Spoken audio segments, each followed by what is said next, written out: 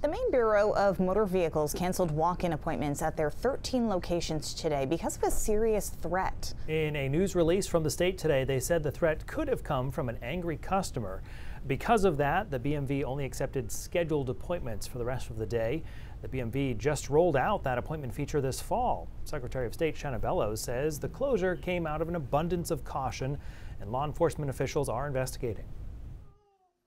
So we wanted to remain open to those people who planned ahead and really need the services of the Bureau of Motor Vehicles, but we do have a responsibility to investigate that threat, investigate what may or may not be planned against our branches and other locations, and put in place any additional security precautions moving forward.